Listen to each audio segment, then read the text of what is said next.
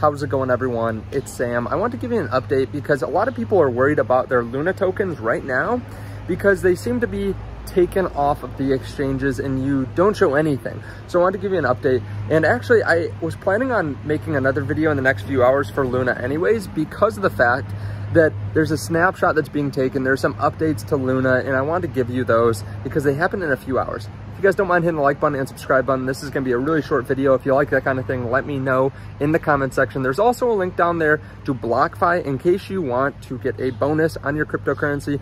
Check out that link underneath the video. So a lot of people are worried because they don't see their Luna tokens anymore. You have to realize this is happening on Binance, on Kucoin, on Voyager.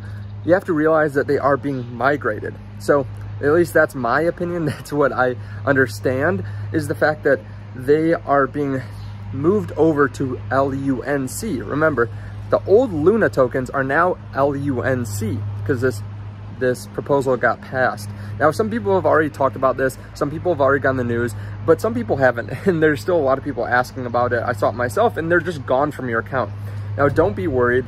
This will take a little while, so just don't worry about it for now. All we have to do now is wait. There's nowhere that you have to send any crypto to get those tokens back or anything like that. I'm sure there will be scams that try to tell you that and streams, but for now, just wait.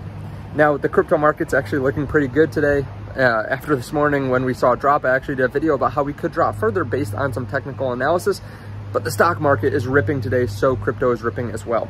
Let me know your thoughts on this all underneath the video. Thank you so much for watching.